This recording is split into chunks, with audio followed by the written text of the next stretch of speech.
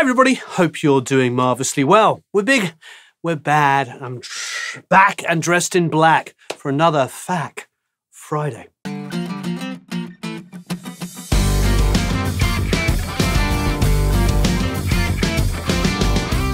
So I do hope you've had a wonderful week, a marvellous week, shall we say. And we decided, actually, Eric was looking around and we've got about 40 guitars or maybe 50. We've got a lot of guitars. And he said, I think we've done every single guitar and bass in the studio for our Guitar of the Week. I'm not sure if we have, but there's one we don't know that we've done before, and that would be this. It looks like an EBO bass. It's not. It's actually a Japanese copy. It says made in Japan there. We're thinking it could have been an Ibanez. We don't know, but it's a bolt-on neck EBO copy. But probably the thing that's most interesting is it's painted like the full guitar. The full guitar, of course, is the famous Eric Clapton SG that was painted basically identically to this. This is an incredible reproduction of it. Now, I love this bass. There's two things I love about it. First of all, it's got flats on it.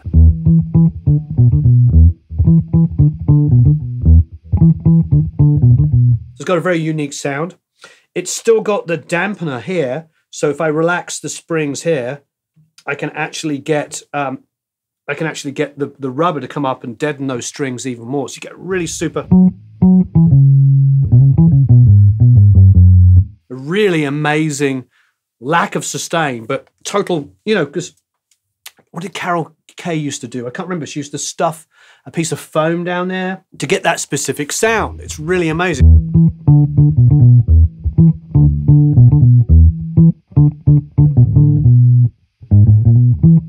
It's just got that sort of mate.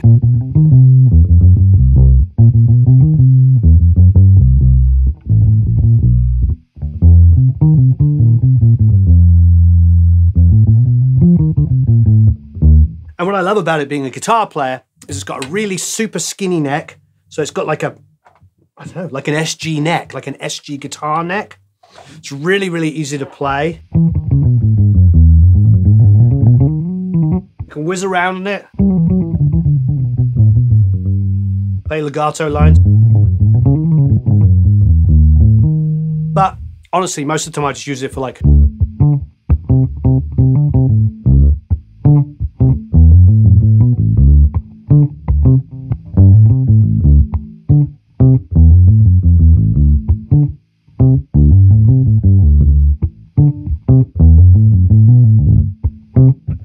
it's just a great. Now I also have a Hofner bass, which I got from Sweetwater. They had some stupid deal on them, and it was the cheapest one they make. It's only a few $100s, and I got it even cheaper. And it's a wonderful, wonderful bass as well. So I do love flat wound basses, especially when we're doing those kind of retro tracks that we do. Like I just did one, finished it up today, and I used the Yamaha, and it sounds fantastic. The Yamaha bass is amazing, the BB series.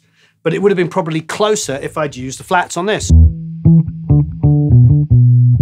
It's such a great sounding bass.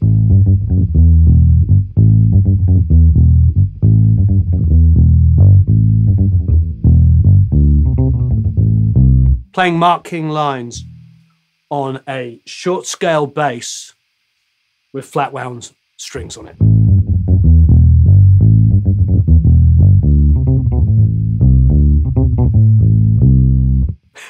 But it's just a great bass.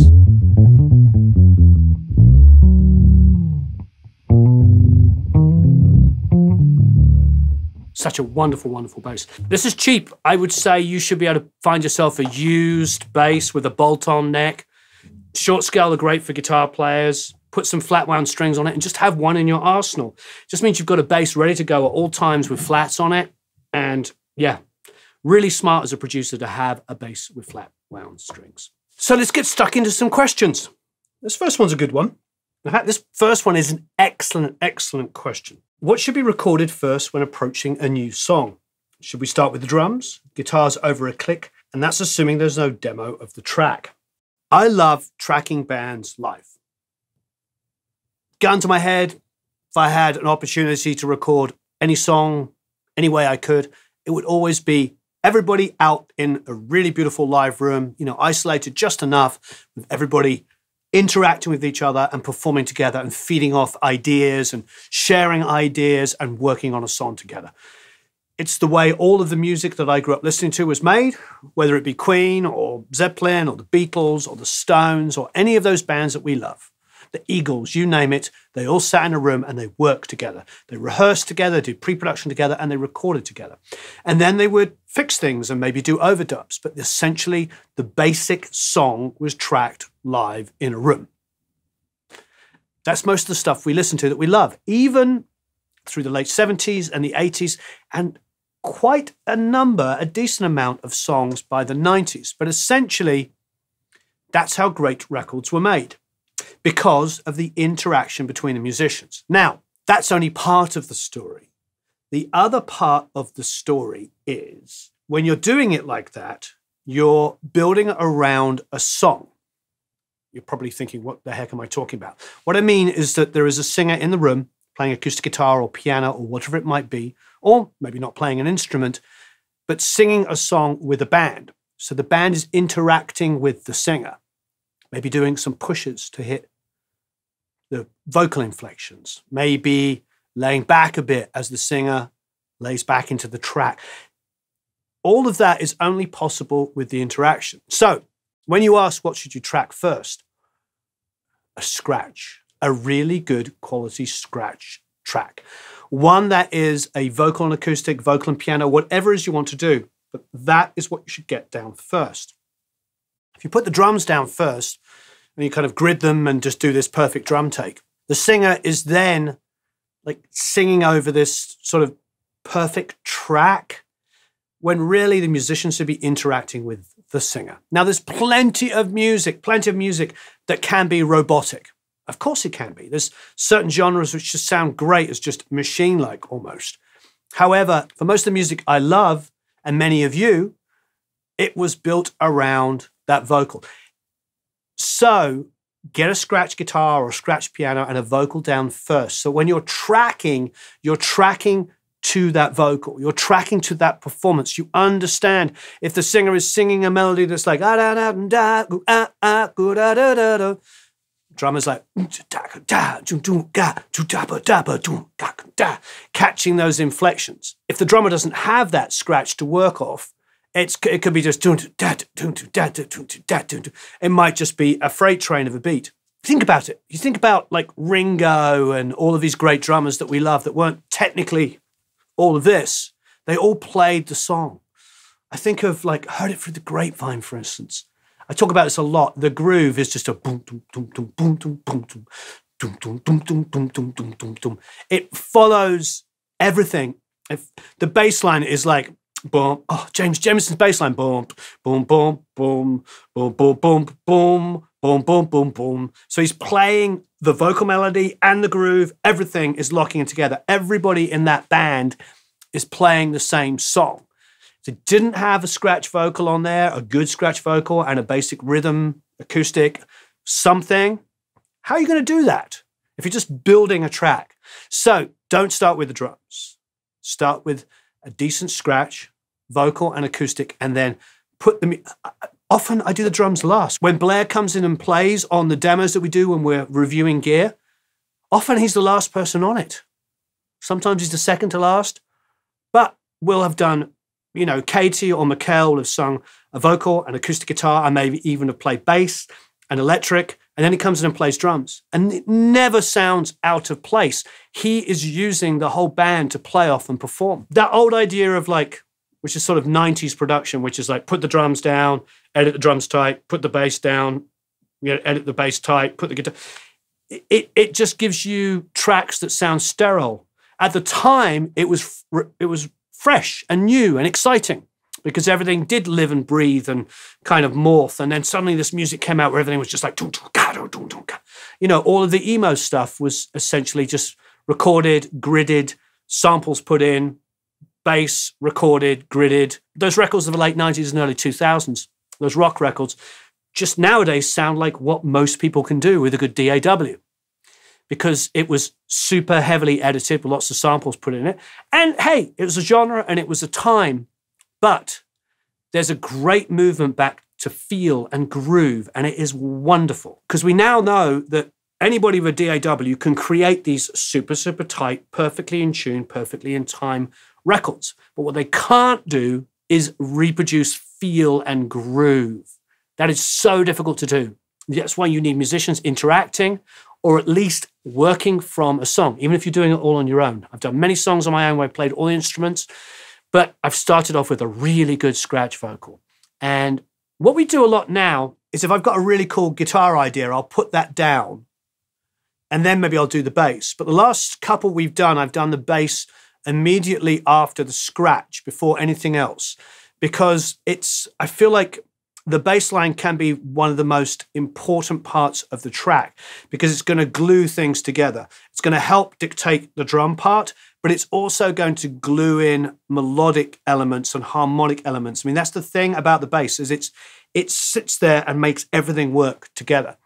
So often I'll spend more time thinking about the perfect bass line than I do about anything else.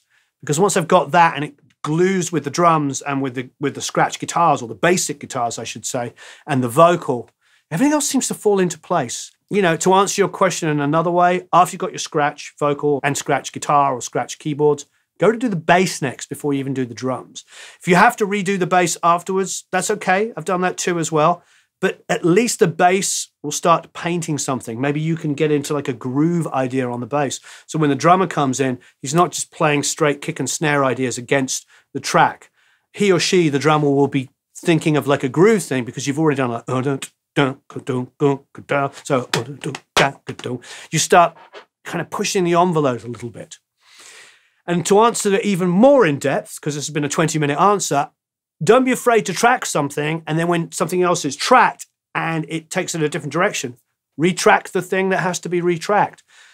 You know, we just did a whole piece on the album Reckless by Bryan Adams, which is a total masterpiece that Bob Clearmountain produced with him and engineered and mixed. And they recorded and re-recorded some songs multiple times until they were absolutely happy with it. And it's a masterpiece of a record. It is the pinnacle of his career and one of the greatest rock albums of all times. So sometimes you just have to do what you have to do. Thank you for that amazing question. I knew it was going to spark off 20 minutes of Warren going off on one, but I really, really enjoyed that question. It was a fantastic question. Oh, here's a good question. We have the Produce Like a Pro Academy. Somebody asked me, do I need to be working in Pro Tools to become a member of the Academy? No, you don't. Now, I do use Pro Tools as my main DAW because I've been using it since 90. Yeah, a long time. I think, I can't remember if it was like 3.8 or 4.3. That's when I started. So like mid-late 90s. It's been a long ass time. At least 25 years of using Pro Tools. Wow, I feel old when I say that. 25 years. So I know it inside out. They still use the old key commands, so that's fantastic. So I can still use the stuff that I learned in the 90s. And I know it inside out, and I can edit really fast on it without even thinking, without breaking a sweat. But that doesn't mean that you have to be a Pro Tools person if you want to join the Produce Like a Pro Academy. The Produce Like a Pro Academy has every single kind of user in there that uses all kinds of DAWs. Like all kinds of DAWs. So you don't have to be a Pro Tools user. There's a word that really bugs people when they say industry standard. Pro Tools is an industry standard in one respect. It's a default one that recording studios will always have. That's where that phrase gets kind of used and abused, because if you go to Europe, a lot of people use Cubase. If you work in certain genres like EDM and stuff like that, a lot of it's done in Ableton Live. It just is. I know guys that compose and create exclusively in Fruity Loops, in FL Studio, as it's now known. I know film composers that still work and still love Digital Performer. So the point is like, there's no one thing that works and is a standard, but I will say Pro Tools, by the people I know in the industry, do tend to use Pro Tools. However, there's lots of people that don't. You don't have to be a Pro Tools user. It's just the one I prefer and I like to use. But if you're already really, really good at a particular DAW, there's no reason to change. And if you join the Produce Like a Pro Academy, yeah, there's a lot of Pro Tools users in there, but there's also a lot of Cubase users, and a lot of Logic users, and a lot of Studio One users, and a lot of Reaper users, and a lot of everything else. So please join us. Please come and join us in the Produce Like a Pro Academy. Thanks, everyone. That was a wonderful, wonderful Fact Friday. I really enjoyed doing it. I am currently on holiday when this comes out, so I will try and answer any questions, but please leave some more Fact Friday questions underneath. I love doing these. Thanks ever so much. So long, farewell, la vida, and au revoir, adios, goodbye, tschüss.